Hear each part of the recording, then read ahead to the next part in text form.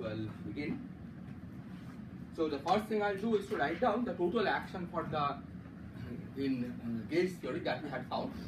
Okay, and I'll first consider the case of pure gauge theory, which means only gauge fields and no fermions or scalars. Okay, and then we'll see how to incorporate fermions and scalars. The total action.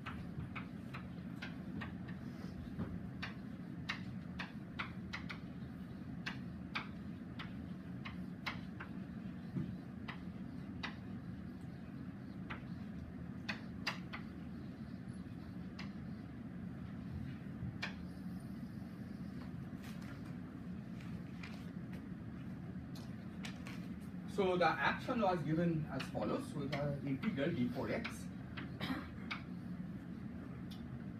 So first we have the gauge kinetic term, and I'll write down now in the explicit expansion.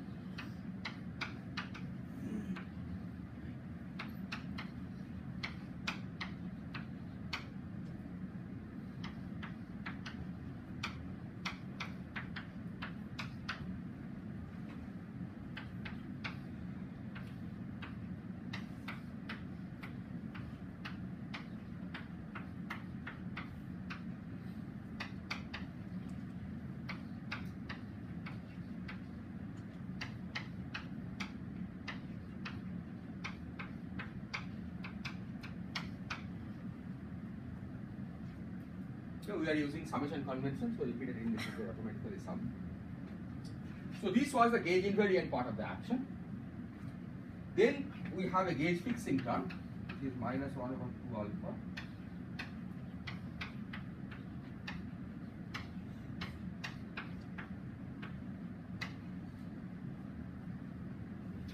Then you have the ghost kinetic term.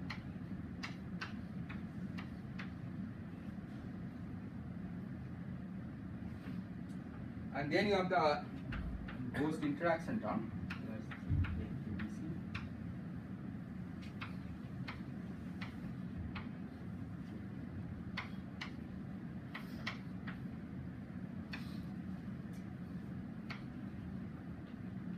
For the gauge indices, it doesn't matter whether I write the index up or down.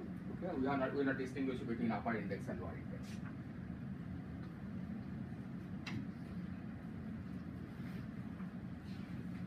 So this is the total action with which you have to work. But when you calculate, for example, S matrix element or expectation value of operators, you only look for operators which are made of the AMUs, okay? And in that also you restrict to gauge invariant operators. Okay? Because this is inherited from an original gauge invariant theory, and in order to go from the original formulation to this formulation in terms of ghosts and gauge fixing terms, we have seen that this equivalence between these two work only for gauge invariant operators. Okay, otherwise, it's not the same as original theory. If someone has given me this action, you are mentioning that it comes from some gauge theory. One would have naively taken this BC in the external lines as well. Yes, sir, exactly. But does the spin statistics theorem ensures that their scattering cross section will always be 0? No. No, not necessarily. If you take the BC in the external lines, you will get all kinds of nonsensical results which will violate various axioms of conformal field theory, of quantum field theories, including, for example, it will not give a unitary amplitude.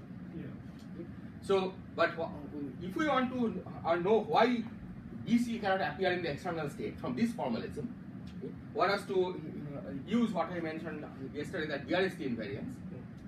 So once you understand BRST symmetry of this, right, then the BRST symmetry itself gives a procedure for determining which external states are allowed and which are not allowed. Yeah, so that's the way you can rule out BC in the external state. But at this level, if I just give you this action, then you will in principle calculate everything from here. Are there other questions? One show that was given from this action we calculated ghost in external states, we calculate some diagram. Yes. QB acting on it will give me 0. That is. Well, I have not even introduced QB. So you have to wait till. Yeah. So no, we will see what the correspondence is, right? How you have to use BRST symmetry, right? and then we'll see how it comes about here. So right now we are just working with this action, and we have to keep in mind that this action is derived from the original gauge invariant theory, and so the only things which are sensibly calculated using this action are expectation values of gauge invariant operators. Okay. So now what we are going to do is to use this action to derive the Feynman rules of this theory. Okay. So Feynman rules in this case will involve first of all finding the propagators. So there are two sets of fields. One is the gauge field. We have to find the propagator for the gauge field, and then there is a ghost DC system. So you have to find the propagator for the ghost, and then we will try to understand the interactions. So we start from the gauge field kinetic term.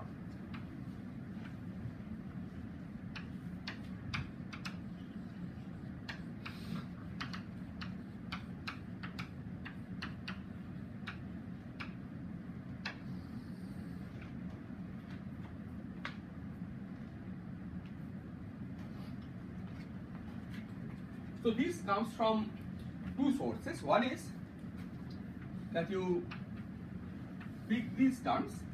Kinetic term is quadratic in AB. So you multiply this with this. That gives you term quadratic in AB.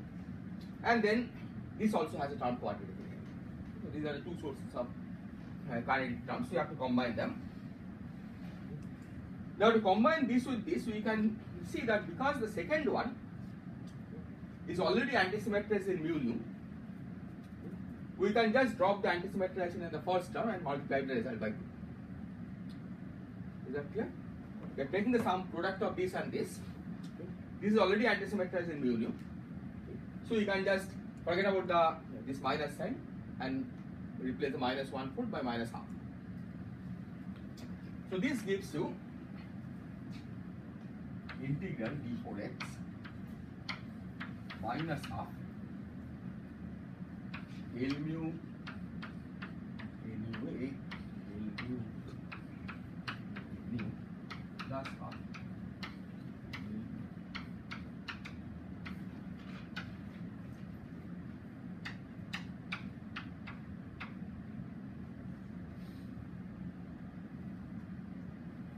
Is this okay? I multiply this with this and this with this. The second term has a minus sign, so that made it plus half. And then you have something from here, minus 1/2 alpha.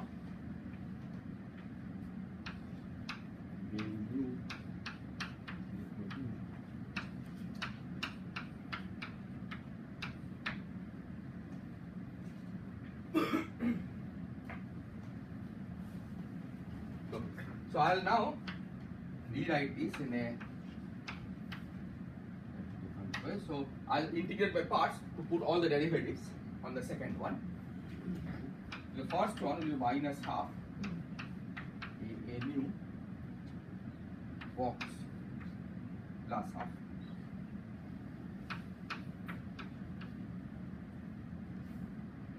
Second one. In fact, second and third, you can see that they are the same. So you have basically 1 minus 1 over alpha. And here you have a nu.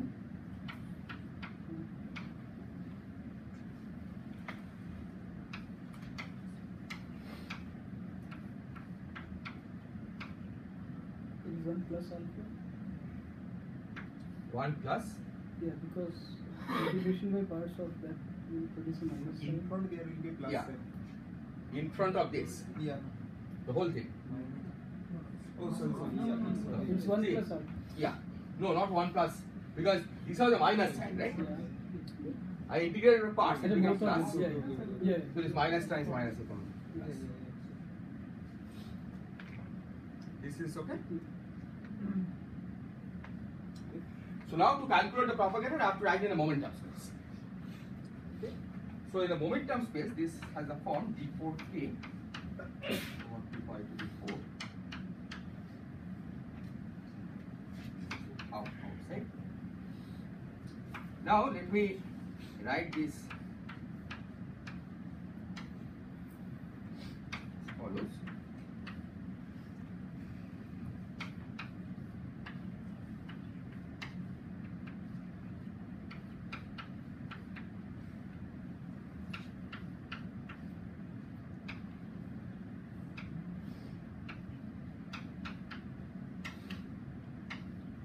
Okay, so when I write M A mu B mu A is given by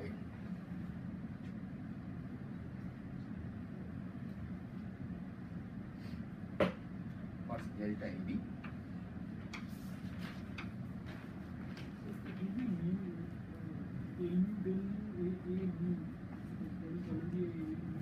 This one? No, in the next line, last line. Del mu, One minus one by alpha. 1 minus 1 by alpha. Yes. Oh, yes. Correct.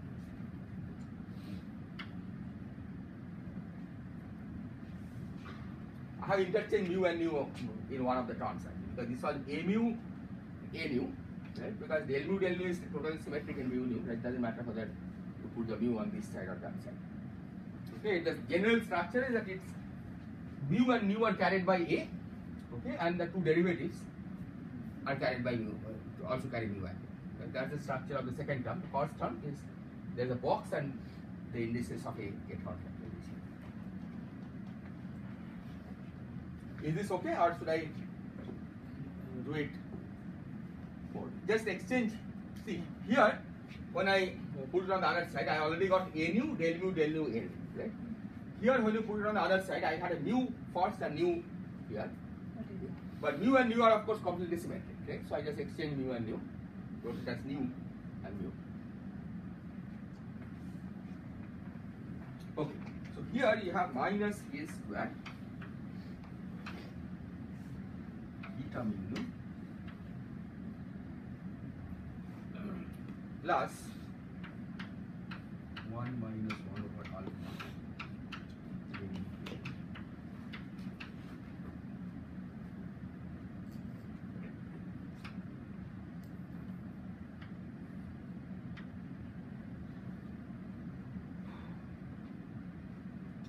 Is this okay?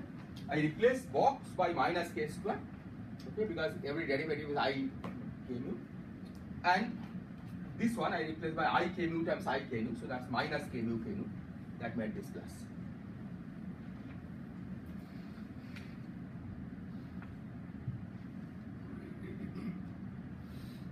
Okay?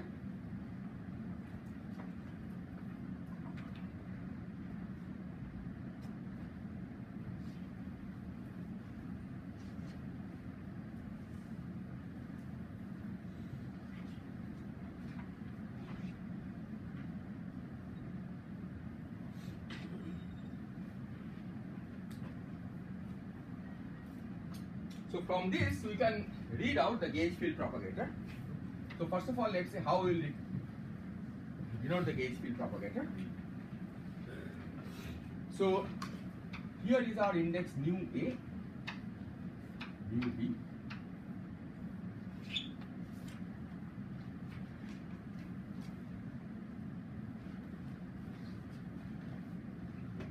So the notation for this is that this is A1, this is A2. This is the expectation value of A nu, A1, A nu, A2. Okay, because K1 always enters the vortex, right? That's the convention you have been choosing. So K1 should be going in this direction, K2 should be going in this direction. If you recall the expression for that, by following the same procedure we had done for general MAB, right? We had an MKL, if you remember, right? Then we wrote down the propagator in terms of inverse. So this should be given by M inverse, MK1 inverse. In this case, it doesn't matter whether it's K1 or K2, but in general it's MK2 inverse, MK1 inverse. Let me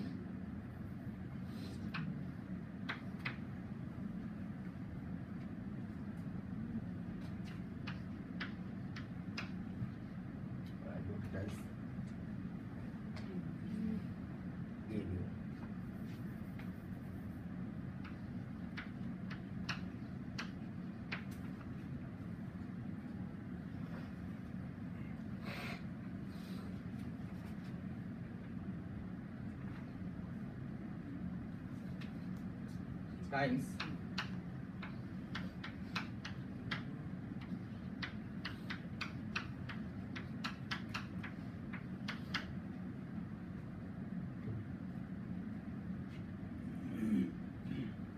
yeah, I think this is the correct form. If you just compare this form that I have here, used here with the general form that I wrote down, okay, involving phi k and phi l, if you remember the general bosonic fields.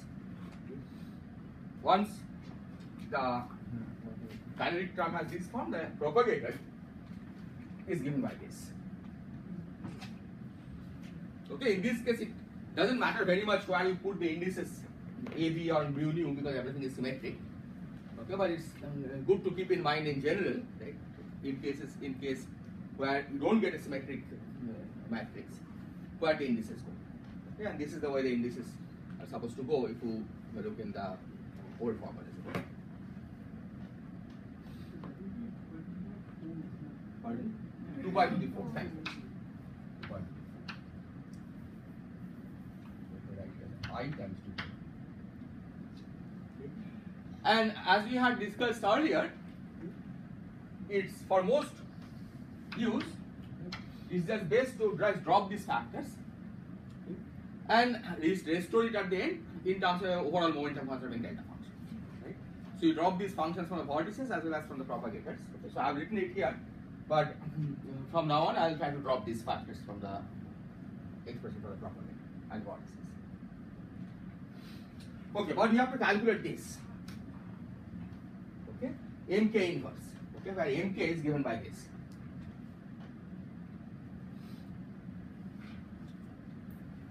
So one way to calculate this, there are different ways to calculate this. You can go to a specific frame and try to directly invert the matrix.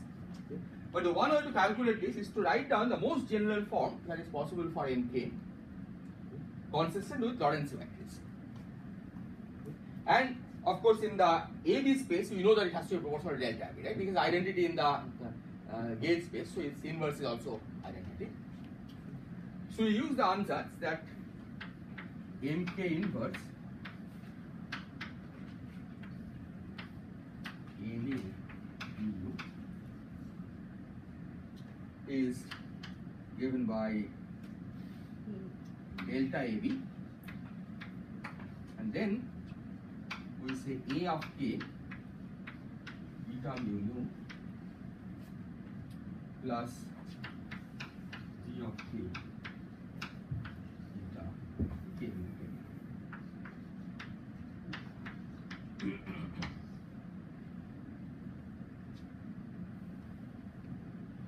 Okay, this is the most general Lorentz invariant, Lorentz covariant form that you can write down. And now the idea is that we will determine these coefficients A and B by requiring that M inverse times M becomes identity. Is this clear? So let's calculate mk inverse A mu B mu, and then say mk. You want to calculate B mu 0, say. So you expect this to be delta AC, and then delta mu rho. But when you put these expressions explicitly, we get delta AB times A beta mu nu plus B K mu times what you have here minus k square beta mu nu, so you need It's a delta. yes delta. Let's put the delta also.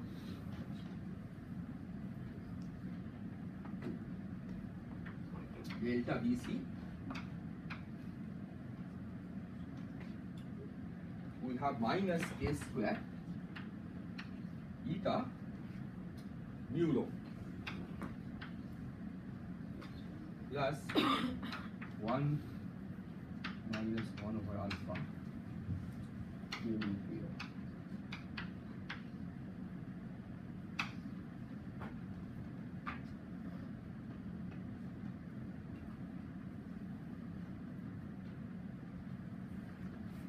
Okay, so all we have to do now is to multiply it and see what we get.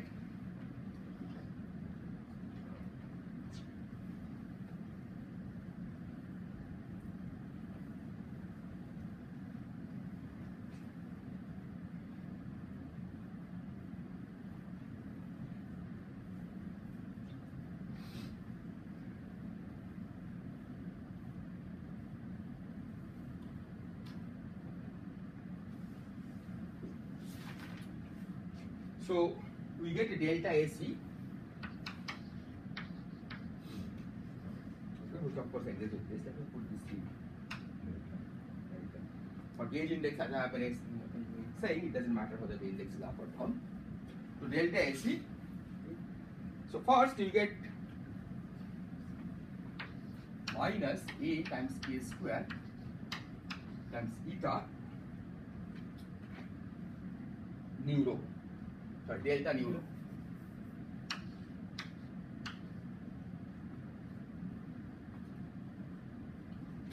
Then you have this times this minus B K square K nu K rho.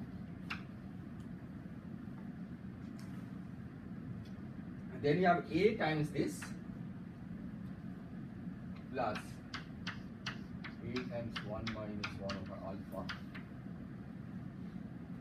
Again K nu K rho.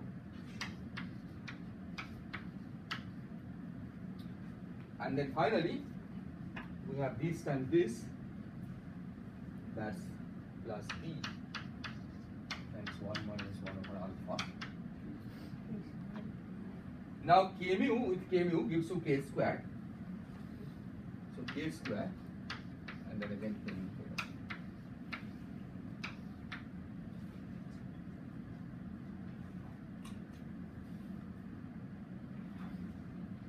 rho. Is this okay?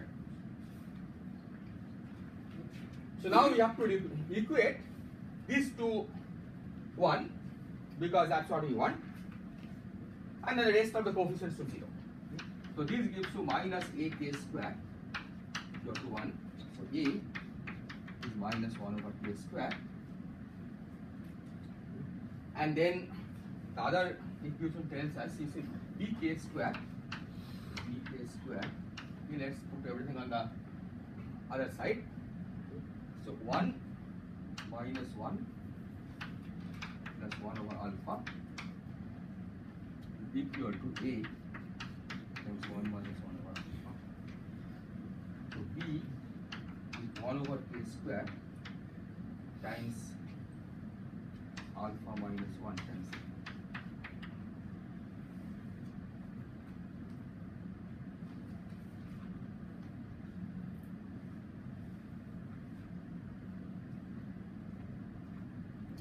So with this we can now write the propagator. MK inverse A nu B mu. So MK inverse A nu B mu is delta AB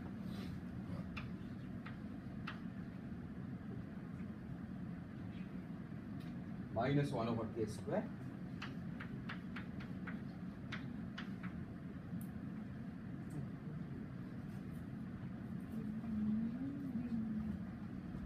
yes. You will have a minus. Pardon? In B there will be a minus. In B No, no, there will be sorry. minus. So I have taken the B on the other side, keeping the A on. I was putting A equals to minus 1 on this. I mean, if you put A equals to minus 1 by this, but then there will be. Yeah. So what I'm going to do is I'll take minus 1 over K square outside, and then eta nu rho nu mu minus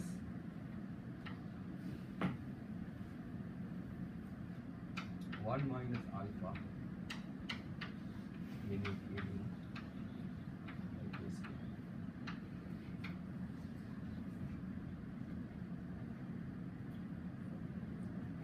Okay, this is minus, so this I can write minus 1 over k square times 1 minus alpha times c. So a, once you have taken the a out, a part is out, that is the minus 1 over k square. We have eta nu mu, that is the coefficient of the eta nu mu part. Okay, we have a have taken out. And then from b, again I have taken a out, so it's minus 1 over k square times 1 minus alpha times k. So that is our gauge field property.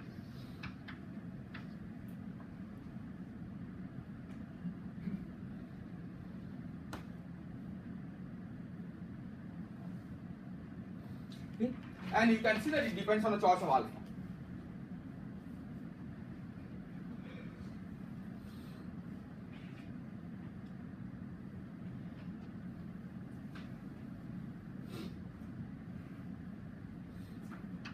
Just say here that there are two special choices of alpha which are often used. So alpha equal to 1, this is called Feynman gauge.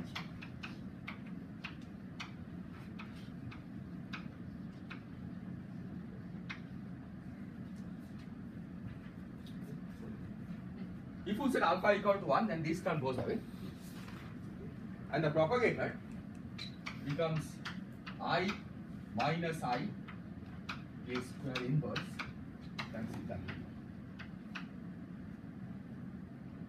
Okay, minus I, this I comes from this I over here. There should be a plus sign. Eta meaning plus. Eta meaning which should be plus sign? Final. No, see the point is there is an A here, right? Yeah. Acha, acha. So I have taken the A outside. Right. That is minus 1 over k square, right? So now you have there's a minus 1 over k square times 1 minus 1. That's Why is there an I? why? Oh, the I is the side, which is somewhat hidden there, which you don't. I mean, the propagator has I times m inverse, right? Yes. So this I is what is appearing there. Okay. Are there other questions? Delta, thank you.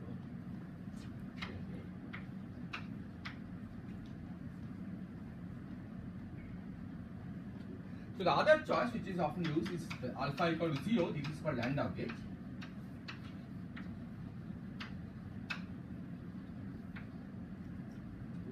In this case, it's a little more complicated. The propagator is I minus k square inverse delta AB, and then eta mu nu minus k square inverse AB.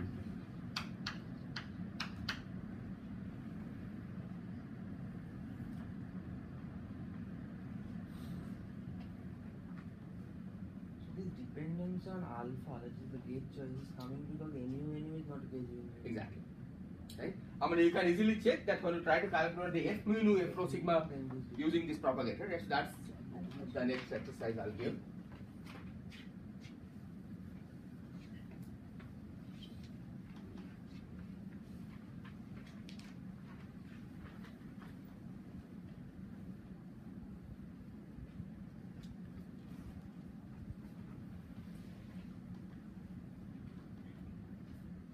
Okay, so exercise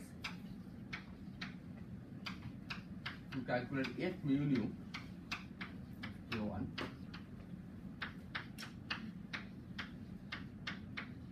Okay, here the tilde just means Fourier transform. Okay, not duality or dual or anything, just Fourier transform.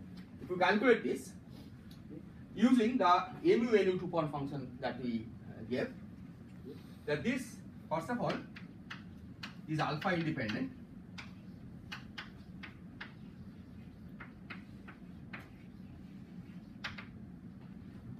And that it agrees with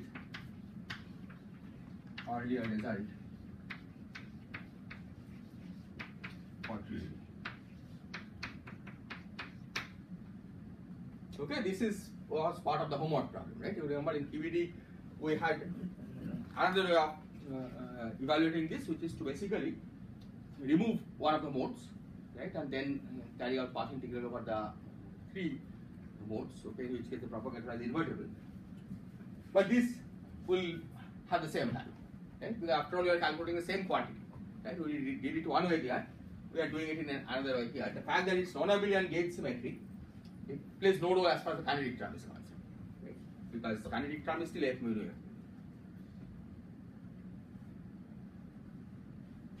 Is this okay?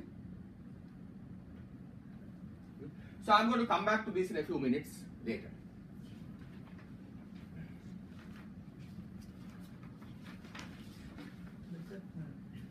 Alpha is equal to 0.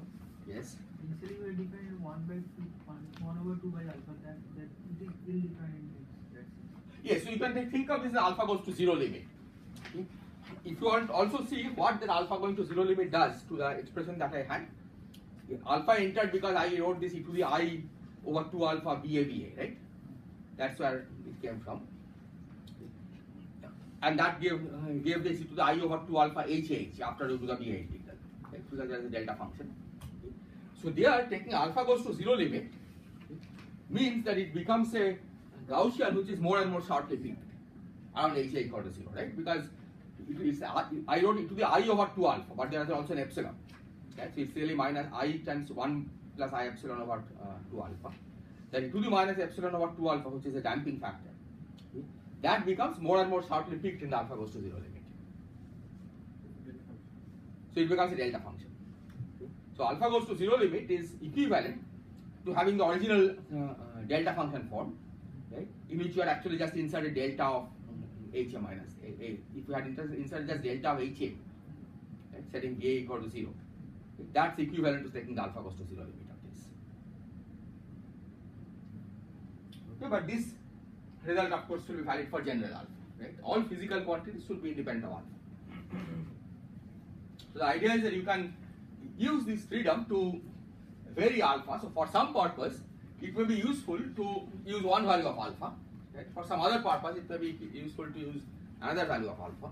But since you know that for physical quantities, the value of alpha makes a difference, you can use different alphas to prove different properties of the theory. What you have to remember is that when you are calculating an amplitude by summing over Feynman graphs, you must use the same alpha for all Feynman graphs, right? Because it's only the sum over Feynman graph that has the property that it's independent of a choice of gauge.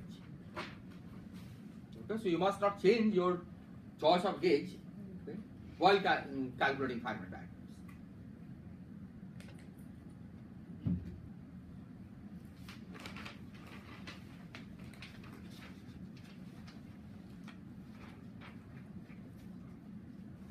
Other questions?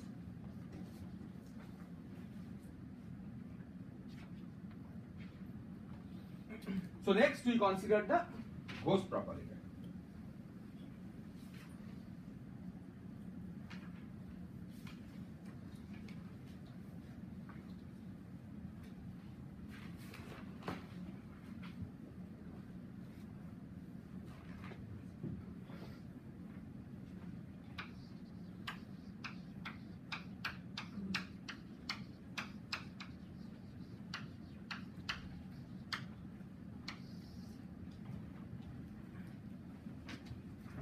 So here, our ghost kinetic term. We start with the ghost kinetic term, it will eventually lead to ghost propagator.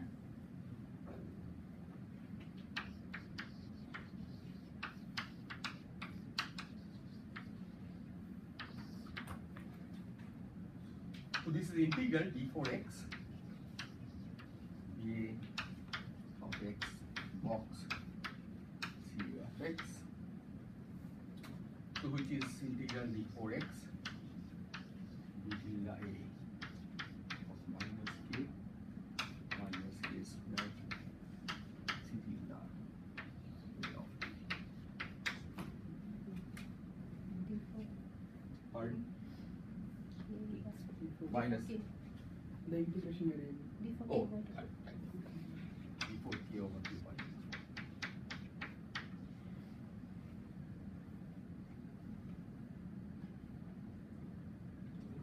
So the ghost propagator will use a dotted line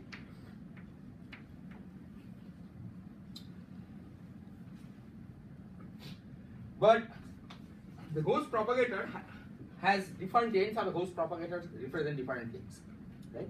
One end is B, the other one is C. Okay, that's like psi and psi bar that we had for formulas. Okay, so you have to specify somehow that which end is B, which end is C. Okay, and we will use the convention. This is again purely a matter of convention. That the B end is, we'll put an arrow, okay, and the arrow comes out of the B end and goes towards the C end. Okay, that will be the convention we'll be using. Okay. So we'll draw an arrow here. Okay. So this end will be B. Well, let me put the C on this side. So this end will be B. This end will be C tilde. So this carries the index A, this carries the index B. We can say this is K1, this is K2, and the propagator will be I times minus 1 over K square times delta.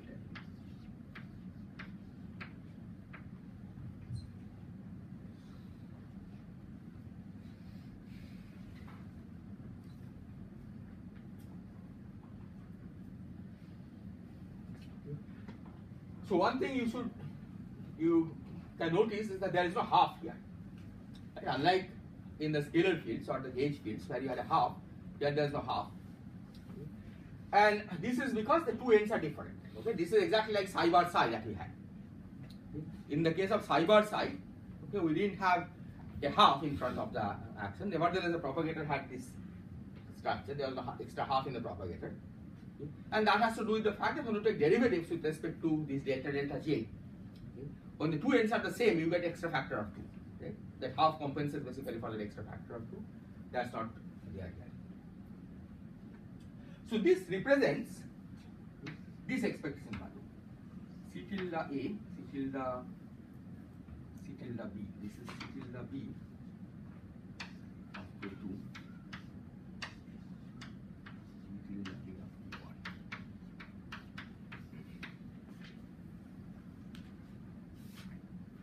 Okay, again, if we exchange this, you give a minus sign.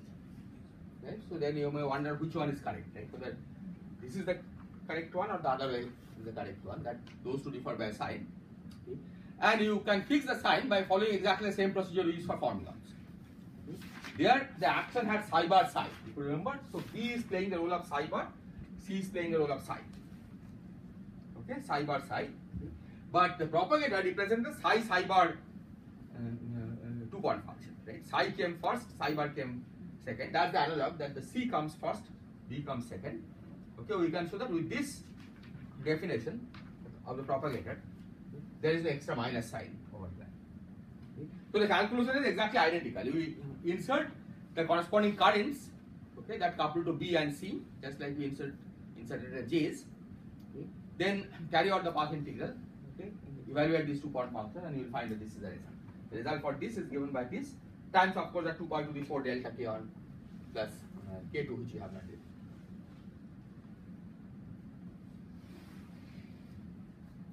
This k square should be either k1 or k1. Yes, this should be k1 or k2. Thank you. In this case, it doesn't matter.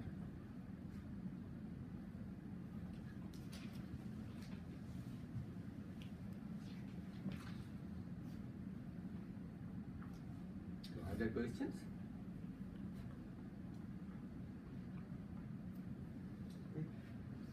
So this is important because if we have a Feynman diagram with lots of ghost vortices, for example, right, and you have those vortices and you have to connect them by propagators, which sign that Feynman diagram carries will again be determined by that same contraction rules. Right? You contract the C's and B's in this case instead of psi's and psi bars, and how many times it intersects. Okay, those lines will determine whether the amplitude has positive sign or negative sign.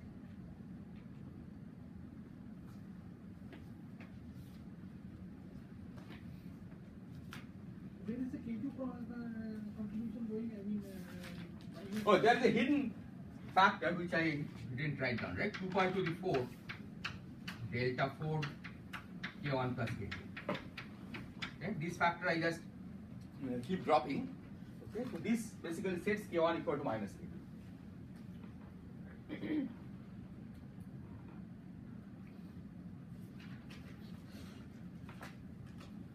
Are there other questions?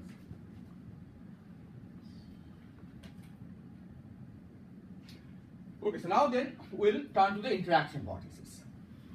Okay, because those are the second ingredient of calculating a So finite. in Landau gauge, that will be Q1 then. In Landau gauge, I mean, the propagator of. see the ghost. No, not here. There. Yes, this will be all. Here I just wrote K because I didn't specify K1 or K2. See, whenever we drop that delta function, right? Okay, then I label this in this way, that we have a K momentum flowing in some direction, and then you have some A nu and B mu, right? We had something like A mu B mu. Okay, this is the way I write the propagator. Okay, because I don't write separately K1 or K2, right? I just have to write K, then K1 will be either K or minus K, depends on which end is representing K1. Okay, so this is the standard notation for the propagator that one uses. If we drop that 2 pi to the 4 delta function terms, then it's just written this way. Is this point clear? Right, so whether it's K1 or K2, okay, this K will determine.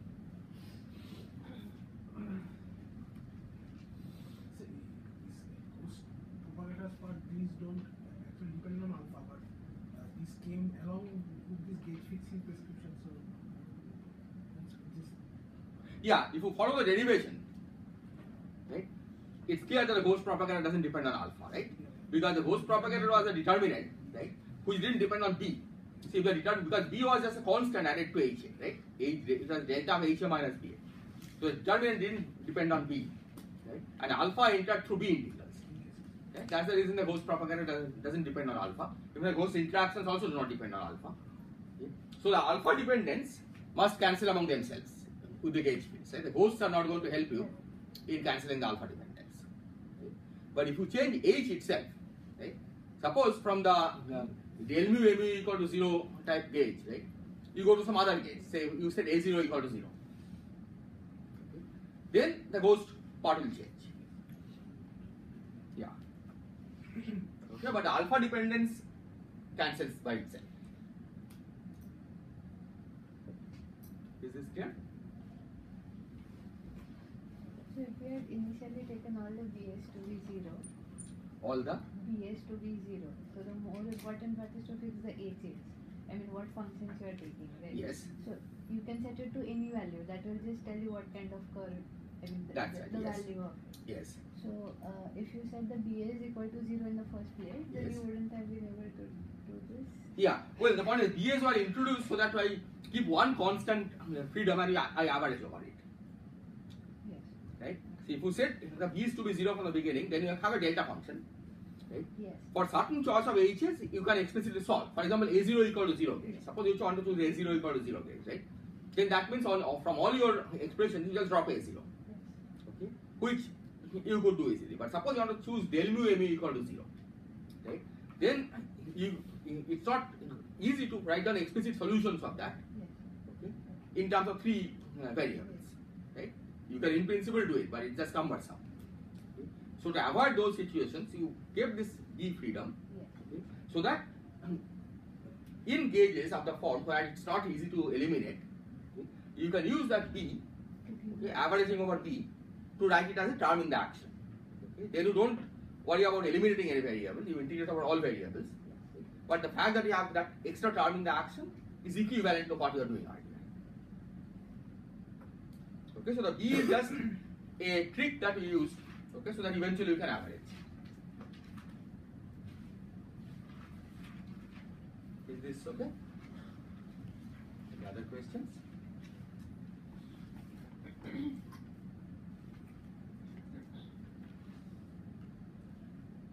Okay, so now interactions.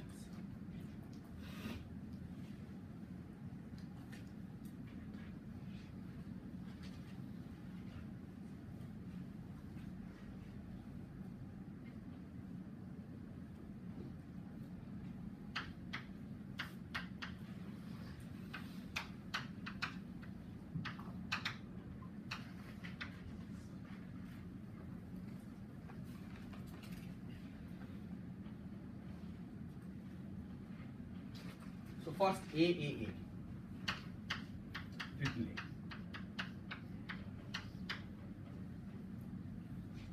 Okay. So these come from each term in this F mu nu, right? There is a linear term and then there is a quadratic piece. Okay. So you take the product of the linear part and the quadratic part, that gives you a triple A coupling. Okay. That's the origin of this triple A coupling. Now there is a minus 1 quarter sitting outside. Remember. Okay. There is a factor of 2 which comes from the fact that it's like A plus B multiplying A plus B. Right? So the AB cross term comes twice. Right? First term of the first one times second term of last term of the last one and vice versa. So that gives a factor of 2, okay, which we will not worry about. There is another factor of 2 that you can get. Okay. If you drop the anti-symmetrization in del mu a nu minus del mu a mu, okay, you can just pick del mu a nu term because the term that you are multiplying it with is already anti-symmetric in mu and nu. So you can check that, right? Because it's, let me write this, then it will become clear. Del mu a nu a, so let me write times 2. So del mu a nu times G F A B C A D E A E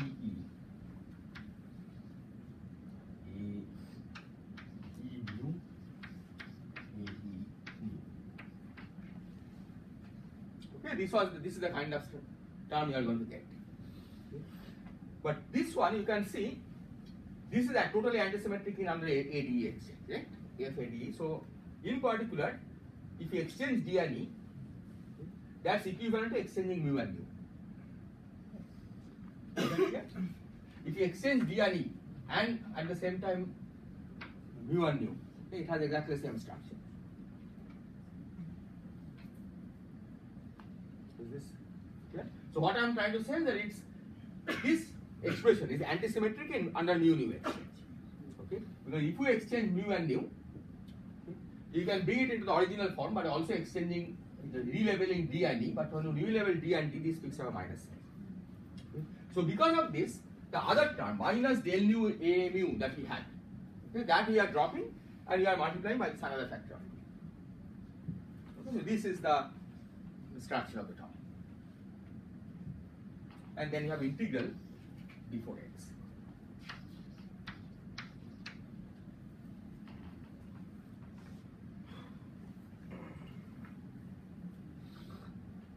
So now we'll write in the momentum space. So minus G times FADE integral d4 k1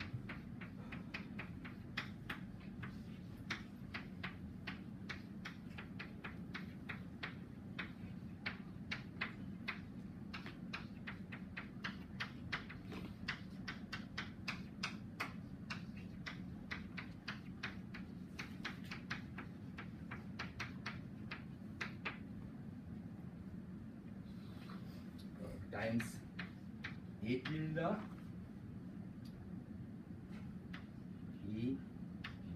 Q1 A tilde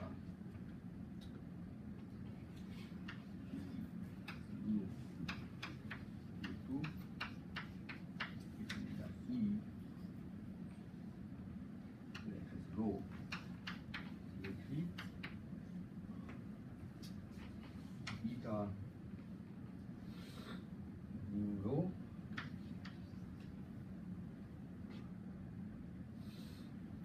and the derivatives of IQ1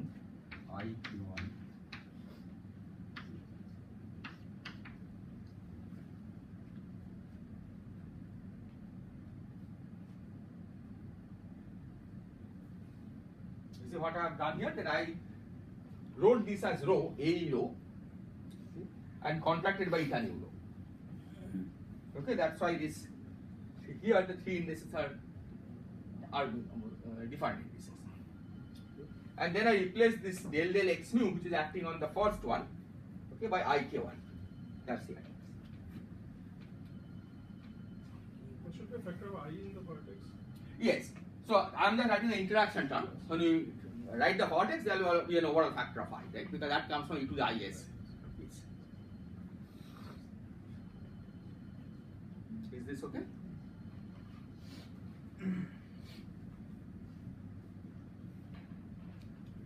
So now the idea is that this, we can of course work with this vertex, but this quantity, see this object over here, all of these are A fields. Okay? So there should be a symmetry under ADE exchange, arbitrary exchange of arbitrary permutations of ADE simultaneously with nu mu rho and K1 K2 K3. Okay? You don't have to.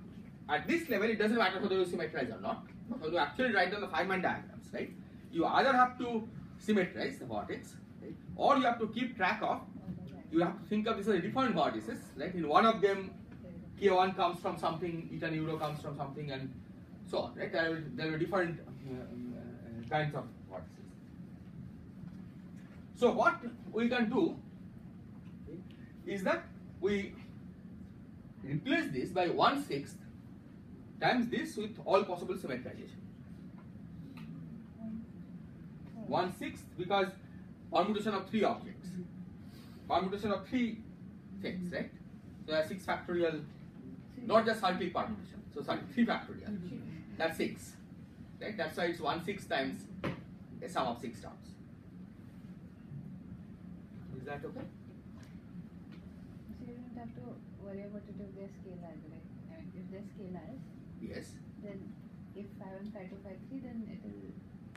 Well, the order. then I mean, if there are scalars, you can either, if you keep track of which one is phi 1, which one is phi 2, which one is phi 3, then they're different anyway. You don't have to worry about this. Yeah. But if you want to write it as phi I, phi j, phi k Yes. times some vijk, right? Then that vijk is easier to symmetrize, right? It's a question of whether you are drawing your Feynman diagrams in terms of each individual field, or whether you are drawing it in terms of the with an index, right? If you are drawing it with an index, right? If you, instead of thinking of 3 scalar fields phi 1, phi 2, phi 3, if you just think of this as phi I, right, as a general which I, where I can take any value, right, 1, 2, or 3, then it's best to symmetrize it, right? Then the Feynman diagrams can be drawn directly without worrying about which field is what. Okay? So each scalar propagator will now represent either 1 or 2 or 3. Okay, you are summing over all of it. Yes. Is this okay? But here should be 3 terms. Pardon? So here, for this case, it is already symmetric and then nu and rho. So there will be. But see, the point is, if you exchange nu and rho, okay, you also have to exchange K1 and K3. See, you have to exchange all the quantum numbers, right? In fact, you also have to exchange A and E.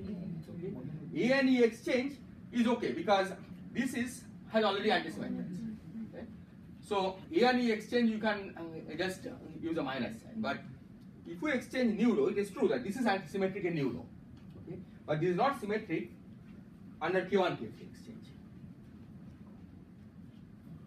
Is this clear? Okay, that's the reason why you have to actually add 6 terms. Okay, not just 3 terms. So this one will replace. Let's see what we will replace it by.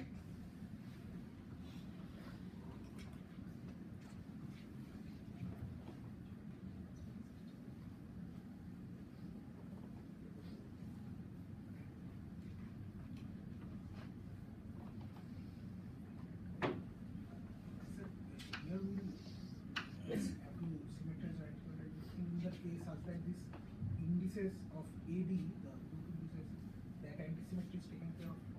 That the body, if we had written it inside, right? What you should strictly do is that I should write this FAD is multiplying this, okay? Then symmetrize, write all 6 terms, okay? Where all these indices are permuted, right? Just when you say it's 1, 2, 3, arbitrary permutation of 1, 2, 3, right? That will mean that you have to exchange these, you have to exchange these, as well as you have to exchange these. But all I'm saying is that exchanging these just costs a sign. We have to just keep track of the sign. Okay, otherwise you will not have to worry. So this I can keep as FAD as it is. I am not trying to take it inside. Okay, but we have to keep in mind that it sometimes you may pick a sign, because if you are exchanging two, right, then this changes sign. Okay, and we'll take that into account. So this I suggest we replace by this.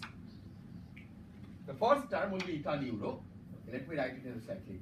So it's I k1 nu eta nu rho. Okay, plus permutations is what you have to add. So you have to basically pick all all 5 permutations of these and add those 5 terms. Okay. So it's easiest to follow the following sequence, but you can choose any other sequence that you like. That if we use cyclic permutations first, right? 1, 2, 3, there are 3 cyclic permutations, 2, 3, 1 and 3, 1, 2. Under cyclic permutations, F doesn't change sign.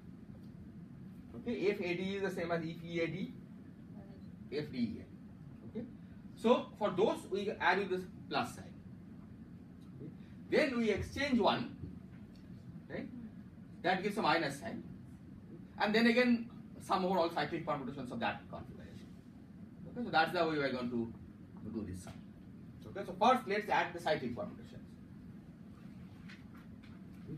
So I shift one on this side, so K1 will go to K2, right? K2. Mu goes to what?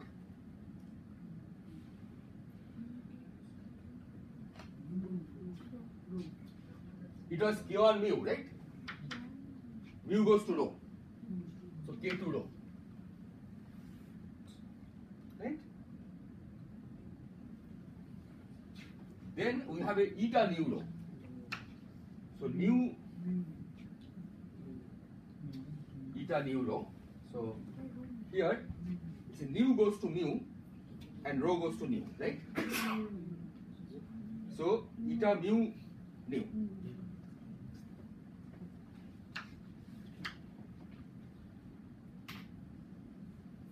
This is clear? Then we take plus I K3. Now again see rho goes to what under cyclic permutation? New. Rho goes to nu. So K3 nu. Eta. Well, once this is new, you know that this has to be mu, right? Because 3 in this 3. Yeah. So next you have to subtract, right? Next ones are all with minus signs. Okay. So first let's do one thing. We keep say 1 fixed and exchange 2 and 3. So K1 remains at K1. Mu becomes rho. So minus I K1 rho, and this has to be eta nu.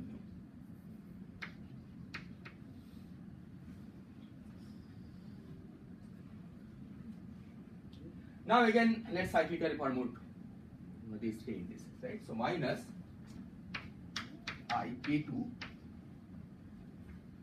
So rho is going to nu, so K2 nu. Eta nu rho minus I K3. So now mu is going to mu, so K3 mu.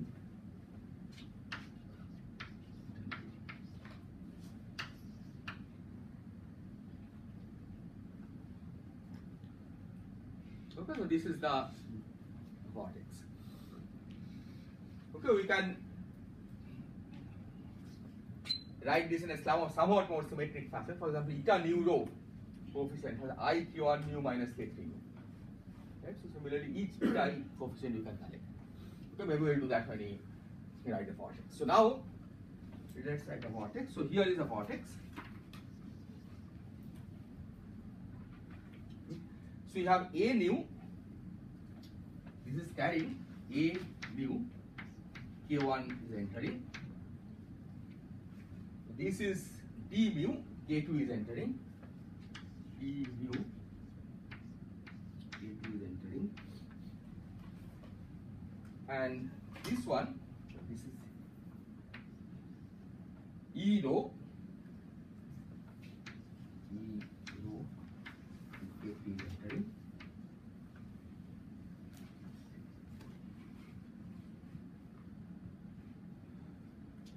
So there is a minus.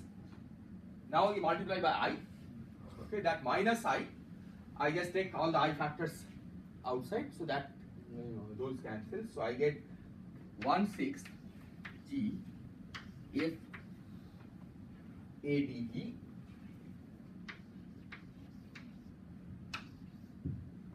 and then here I's have gone. So K1 mu minus K3 mu eta mu rho. Okay, that takes care of these terms. Then eta mu nu, okay, I K2 rho minus K1 rho eta mu nu plus K2 rho minus K1 rho eta mu nu plus we are left to eta mu rho, so that's K3 mu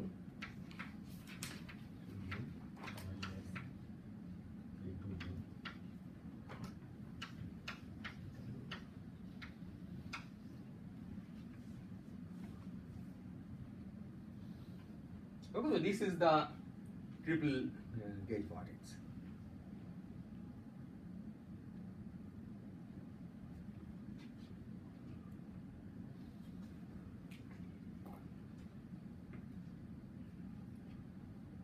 Is this clear?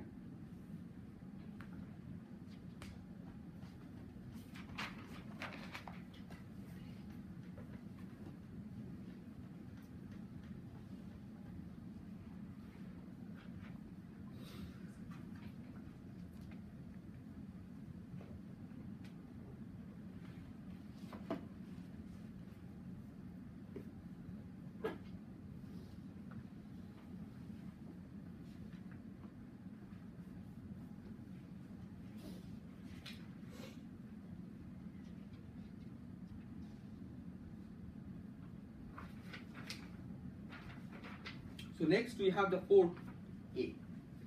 So A.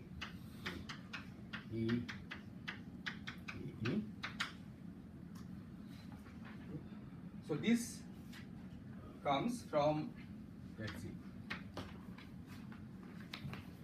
is a minus 1/4. Then you have F G square, F ABC, F A E,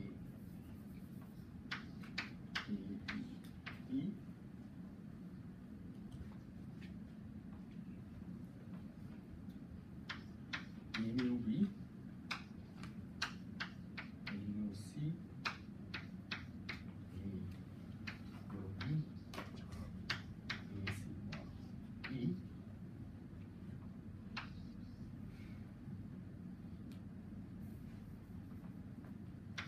eta mu rho,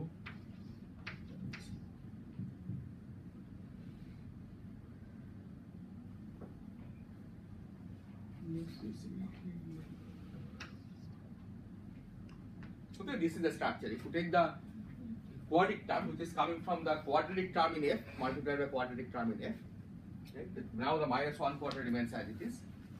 Yeah, and this is what we get. Okay, this is integral over d4x.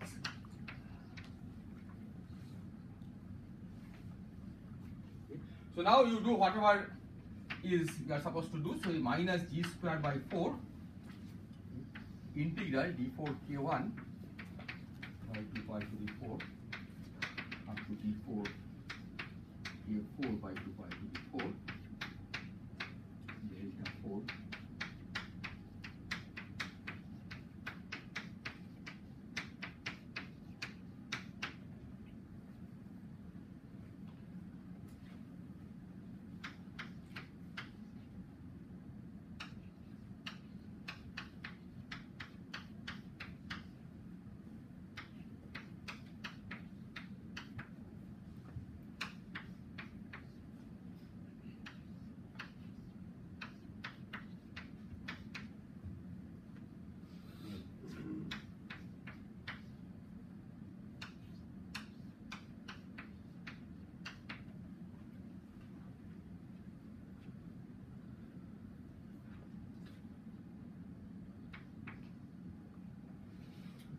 So we have eta mu rho, eta mu sigma, if ABC, if ADE.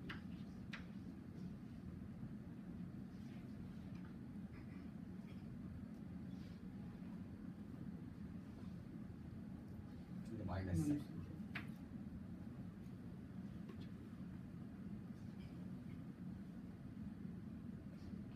Okay. So again we have to symmetrize. Right? To have an efficient perturbation theory, you have to symmetrize. Okay. So the most naive thing that you can do is multiply by 1 over 24 times all permutations.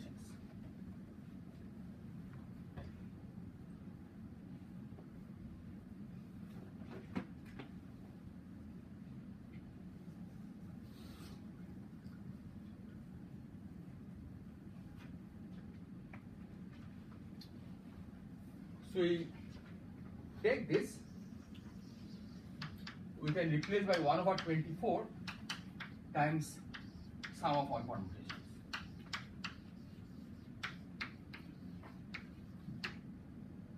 That's 24 terms, right?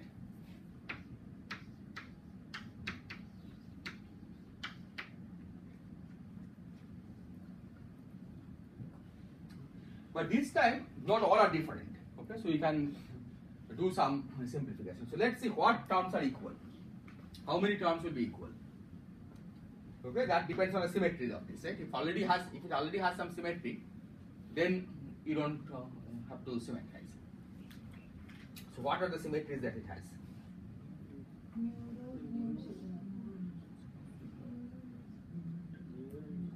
So if you exchange 1 and 3. And 4. 1, 3 exchange. Let's see if it's manifest symmetry. Okay. I exchange 1 and 3. Okay. So that exchanges mu and rho. Okay. And then 1 and 3 exchange. Here exchanges B and D. Okay. That doesn't look so hopeful, right? Just 1 and 3 exchange, you start want to keep this unchanged. Both. Yeah. So if you exchange 1 and 3 and 2 and 4, right? Then it is okay. Right? So at least we can see that you can replace this by 1 over 12 times sum over 12 terms.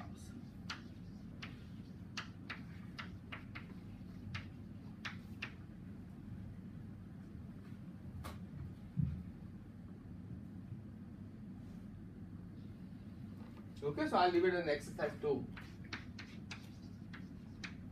find these.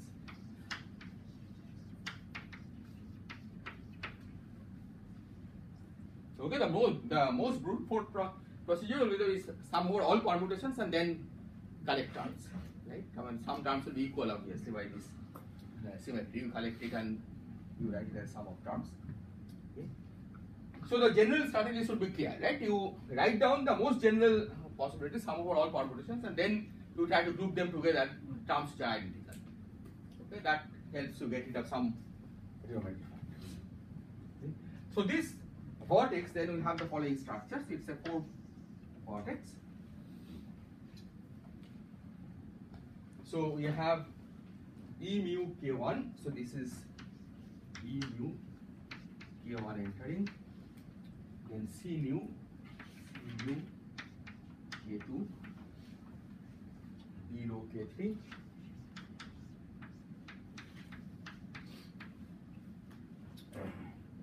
E sigma,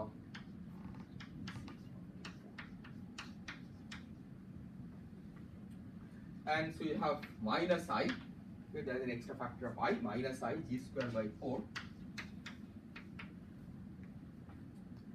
Then you have some 1 over 12 times sum of 12 terms.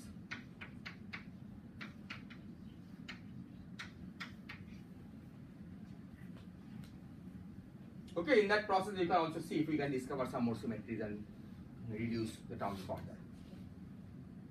Okay, this is left as an exercise.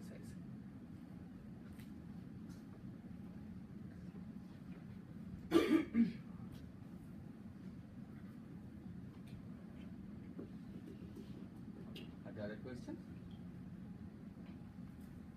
So for the vertex factor, we multiply minus I or I just For vertex factor? multiply by I just. Multiply by I. Yes. The minus sign is already there. Right? So I multiply that by I. Because it's e to the is, right? That's the way to remember. The I came because it's e to the is and that's what we are expanding it out, right? That's the factor of I.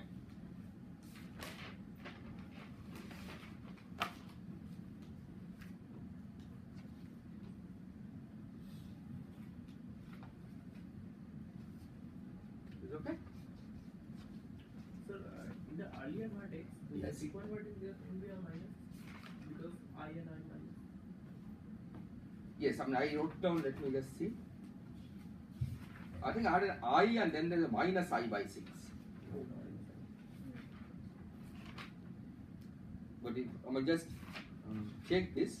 In front there was a Yeah, because there's overall S had an overall minus sign, right? And that minus sign propagated, that's why sign is minus sign. But of course, half of them are plus, half of them are minus, right? Inside the bracket. So you could do it in another order, you may get overall minus sign.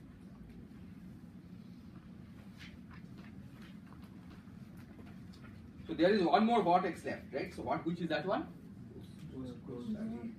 So there is a ghost A vortex, right? Because we had a cubic coupling between two ghost fields and A. So let's look at that.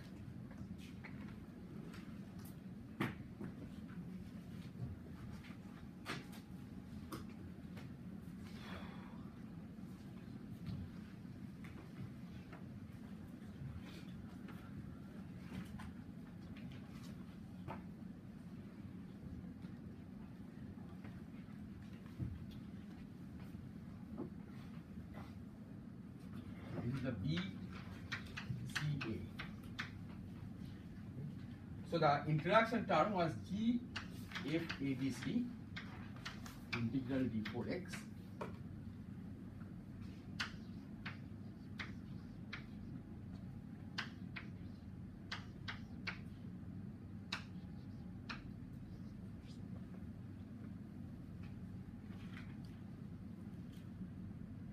so this will be GFABC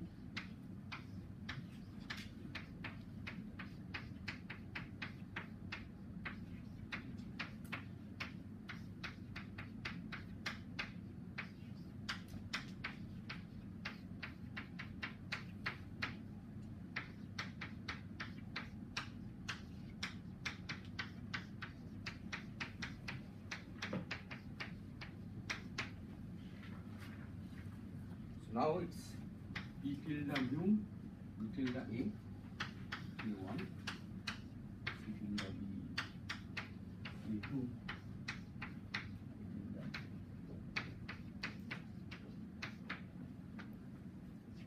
and because this acts on the B, you get IQ1.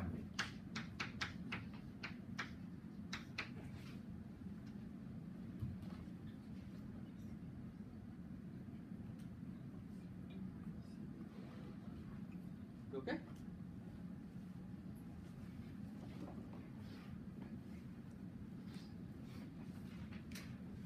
So what kind of a vortex will this be?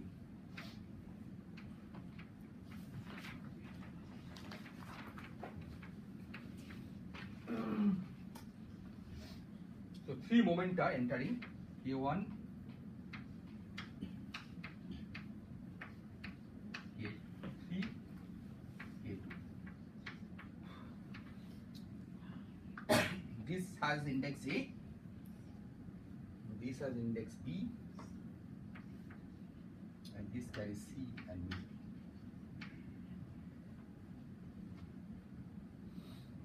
The ghost line has to have an arrow, right? So which way does the arrow go?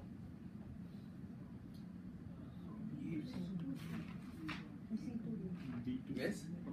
From C to B, yeah, that's in the propagator, but in the on this line, is it upwards or downwards? Downwards? Upward. See, it emerges from B, right?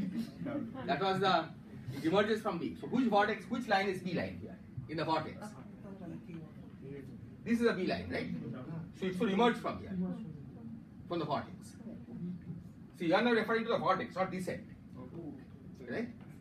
So here it has to emerge from this vortex, so it should be like this.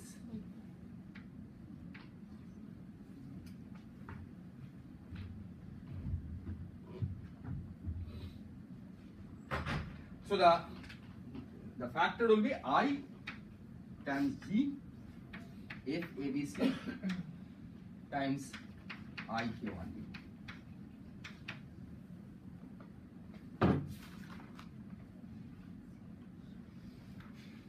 This is overall I which comes in into the I guess.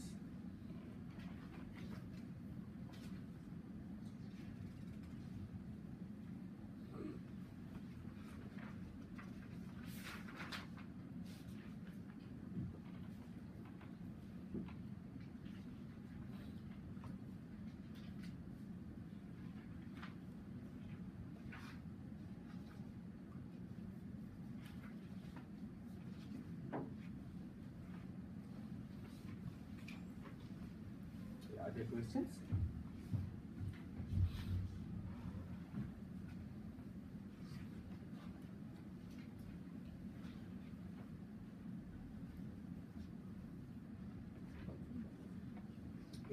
Now, before I end, let me just discuss one puzzle here. Well, it's not really a puzzle, but it's a little confusing. So, let's look at the Feynman gauge.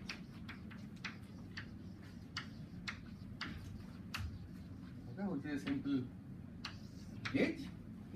Here, we saw that if we have a mu of K1, A tilde mu of K2,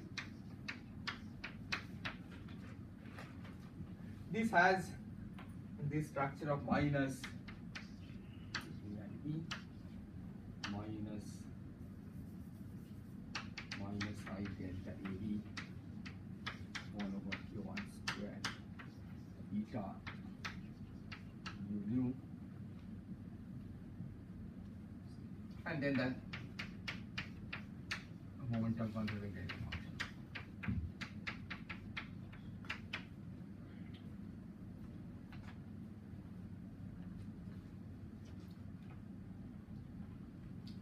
Now, normally when we look for the spectrum of the theory, okay, what kind of particles it contains, we look at the poles, right? The poles of the propagator represent physical particles, right? That's the general rule in quantum field theories.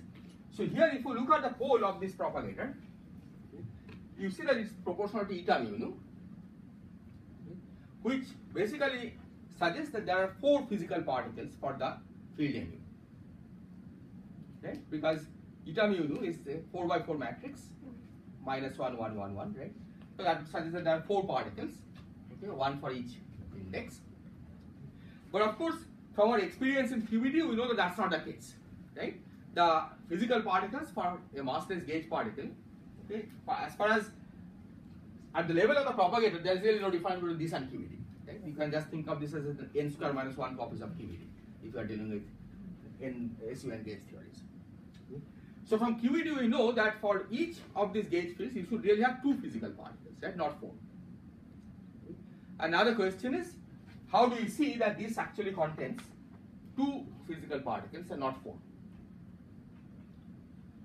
Okay, because Feynman gauge propagator seems to suggest that there are 4. Right? If we just naively look at this, if somebody gave you this propagator, okay, and asked you to find out the physical spectrum, you might conclude that there are 4 particles in the propagator. Okay. So to see how this comes about, we will first use a mathematical identity, which is that eta mu nu.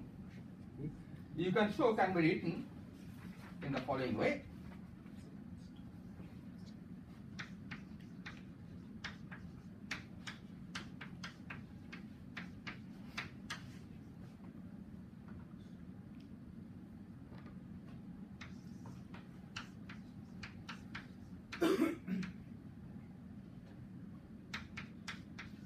I will explain the notation.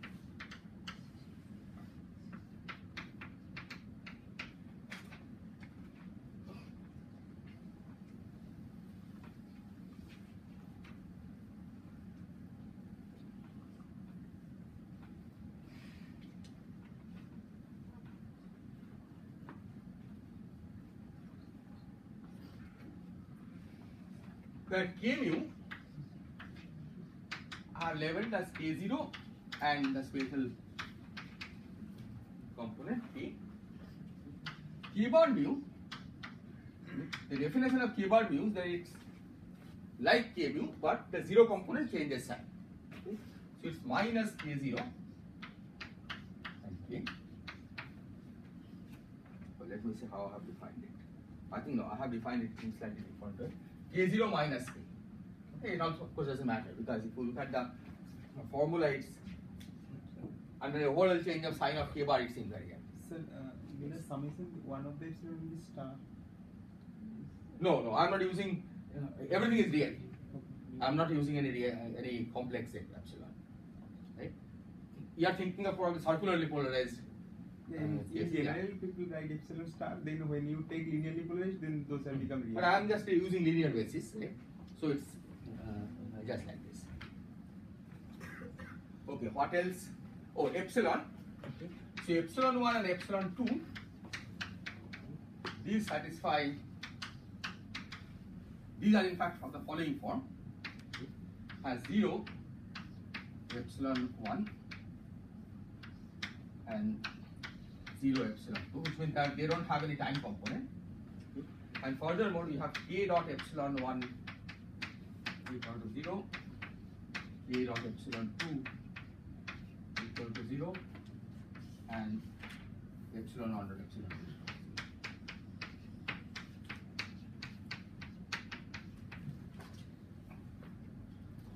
Okay, you can in fact think of this in a Lorentz invariant term. This looks like it breaks. It's not fully Lorentz covariant, but I can also write this as k plus k bar dot epsilon 1 equal to 0, k minus k bar dot epsilon I.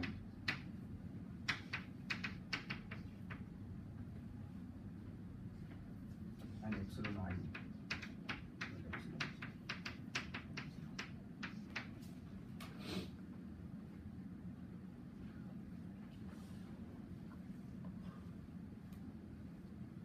Okay, these are entirely equivalent statements. Because once you demand this and this, then this in turn implies that epsilon has the time component of epsilon is 0, and the space component satisfies these relations. Now this is an identity. Okay? This is an identity, and one way to prove this identity is to go to a particular rotational frame in which the k vector is along the z-axis. Okay, suppose we go to a frame in which the k vector is along the z-axis, in which case epsilon and epsilon 2 can be taken to be unit vectors along the 1 and 2 directions. Right? If k is along the z-axis, okay, that you can always choose, right? You can rotate your frame to make k along the z-axis. Okay. Then epsilon 1 and epsilon 2 you take to be along the 1 and 2 axis. Okay, they will automatically satisfy these relations over here. And of course, the 0 component we are setting to 0 by time. I should have written, I think this is this identity, there may be an ordered k square correction, but which you don't care about. Okay, in this case, probably there is no ordered k square correction, but I am thinking of this identity as an identity when k square is close to 0. Here k is either k1 or k2. Okay, I will not k is equal to k1 or k2.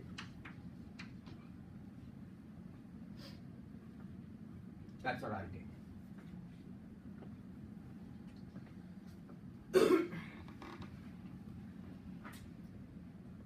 Okay, this of course still doesn't help in solving our problem, okay, because this in fact makes it manifest that there are 4 different polarizations, because you have epsilon 1, epsilon 2, okay, and you also have k and k bar, right, and all of those in general propagate.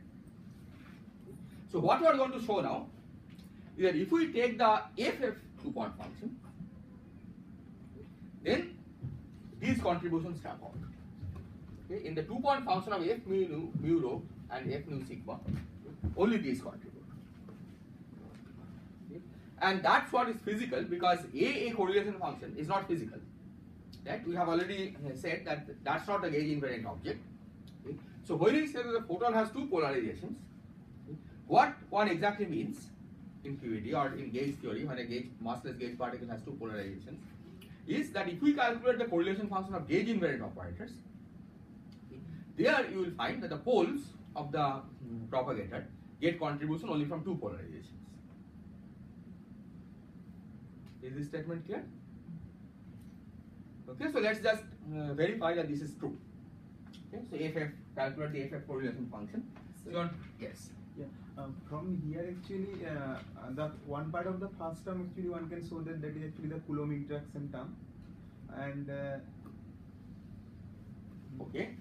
and and the thing is that the when one calculates the S matrix actually from the gauge invariance, this first term actually do not contribute, only the epsilon and epsilon term will contribute. Well, yes, that is true in certain cases, okay, in simple cases, but in a non-abelian gauge theory, okay, you really have to sum over all of these. So you cannot just, if you just drop this first term from everywhere, right, I don't think you will get the right answer. Right? You have to, because you also have to take into account the effect of the ghosts and so on. Right? In QED, the identities are somewhat simple. Okay, but right now we are not even talking about calculating S matrix.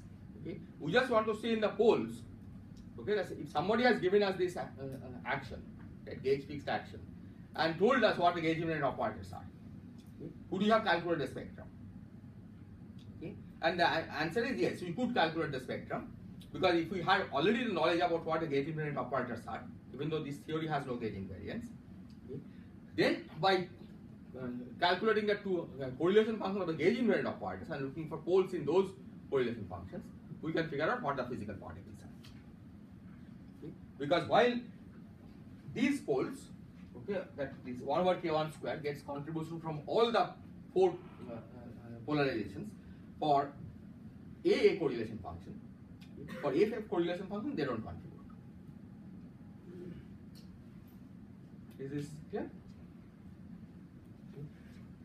So if we calculate F tilde mu, say F tilde mu rho mu1, F tilde mu sigma,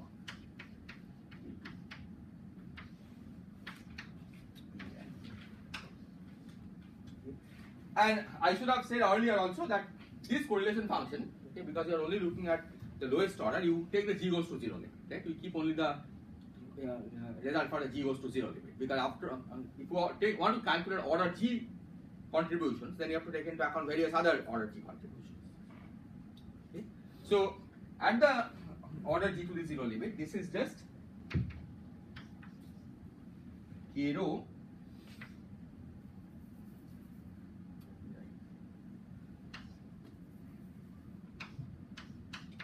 k mu 0 q1 mu 0 minus q1 mu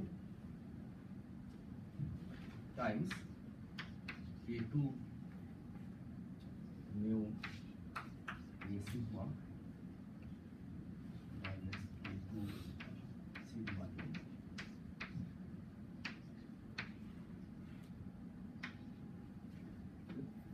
That's proportional to an I square.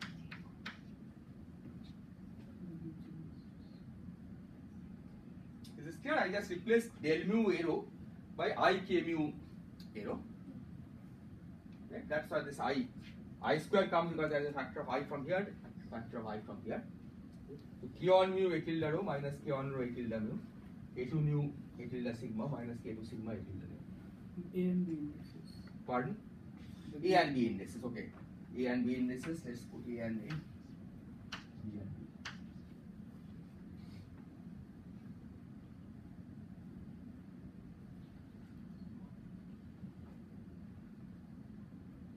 Now K2 of course is minus K1. Okay, let's call this K. Or minus K. I'll call K1 as K.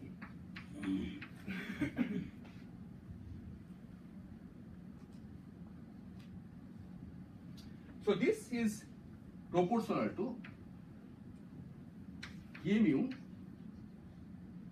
This I square cancels because one of the k2s is minus k. Okay, so that minus and I square gives you plus 1. But I am just looking at the proportionality constants. So k mu, that's the first term. A rho A sigma.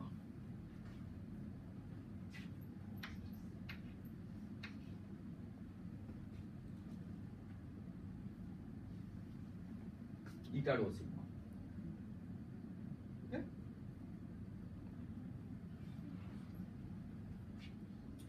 Then we have to subtract the result of mu exchange. Sorry, mu rho exchange. Okay. So k rho, k nu, eta mu sigma. How do you get eta over, Pardon? over k square, right? Yeah. That's why the proportionality constant is there. 1 over k square, of course, is there. Yes, okay. So this is clear. I just combine this with this, and then this with this will give you minus k mu k sigma eta rho nu plus k rho k sigma eta nu.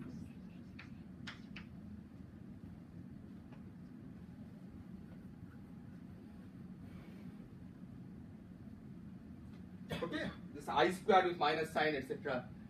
Gives you plus 1, but that's not the relevant part. So now the idea is that for each of these etas we substitute what is here. Okay, and you have to show that this part cancels out for each of the etas. Is this clear?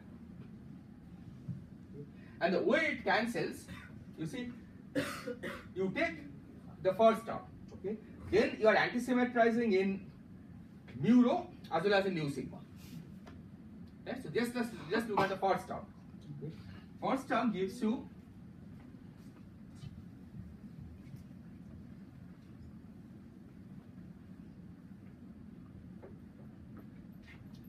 k mu, k nu, and in eta rho sigma you have here k rho k bar sigma plus k sigma k bar rho over k dot k bar. Okay, k dot k bar of course has no pole, right? This is k0 square plus k vector square. So k dot k bar has no poles. But now you see that there is a k mu k rho. The first term, let's look at this k mu k rho, right? This is symmetric in mu and rho. Okay. So once you antisymmetrize in mu and rho, which is what you are supposed to do here, this term will vanish. K mu k rho part. Is that clear? Second term has a k nu k sigma. So once you antisymmetrize in nu sigma, okay, which is because of this term over here, that will also vanish. So this way you can show that when you, in fact, I mean this is just a qualitative way to see it, but if you substitute this here and expand it out, you will find that all the terms cancel pairwise.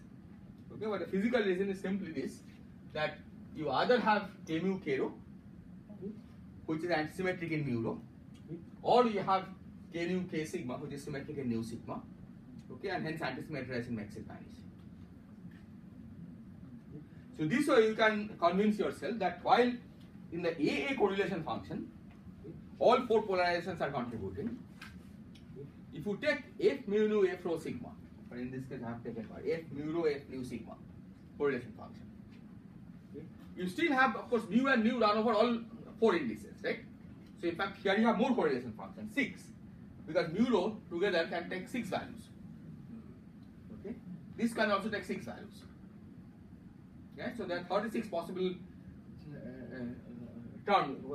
combinations you can take here, right? As opposed to 16 possible combinations in the mu correlation function.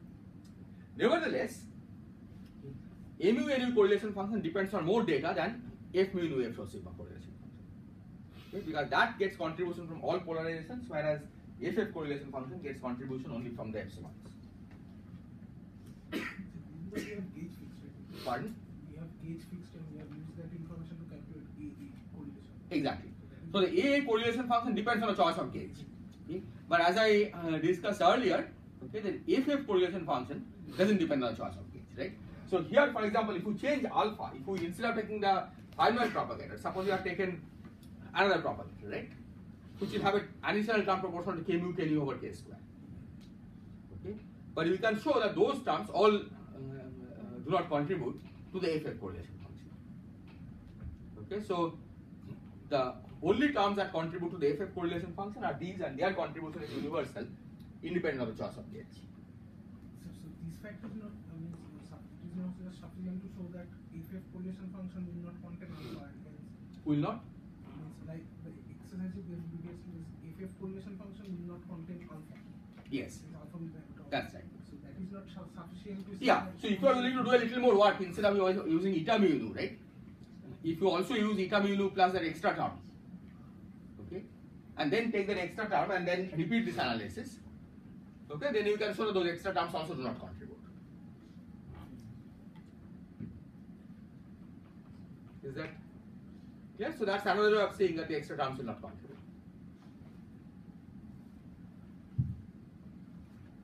So the general lesson is that to get an idea of what the physical spectrum is, you really should look at the two-point function of gauge invariant operators. Okay? That will tell you, if you look for the poles of the two-point function, that as in a normal quantum field theory.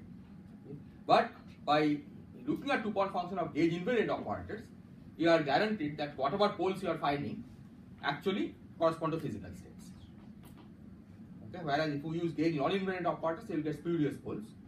Okay? For example, the ghost two-point function, right? That also has a pole. There is a 1 over k square sitting there. Okay? The ghosts are apparently massless particles. Okay? But those are not gauge invariant, right? That's why those poles don't bother us, because you don't see them in physical correlation functions. Okay, but they are necessary because you have to let them run in the loop. Okay, without those, you will not get a gauge invariant correlation function at the end.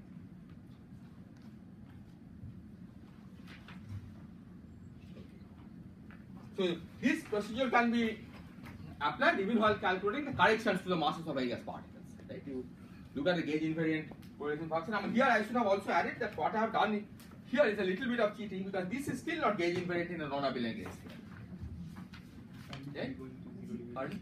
Yeah, only the g goes to 0 limit, this is gauge invariant. Okay? So what I have done here is the g goes to 0 limit of an analysis, okay? In which case you can take this to be gauge invariant quantities. Right? Because the gauge transformation of mu had one term which is del mu epsilon, okay, under which f is invariant, but there is also just g term proportional to g. That makes it under that transformation this is not gauge invariant, right? It is gauge covariant. So this is the analysis that g goes to 0 limit. For QED this is true. Pardon? For QED? For QED this is true, yes, because for QED there is no other term, right? For QED this is generally gauge invariant.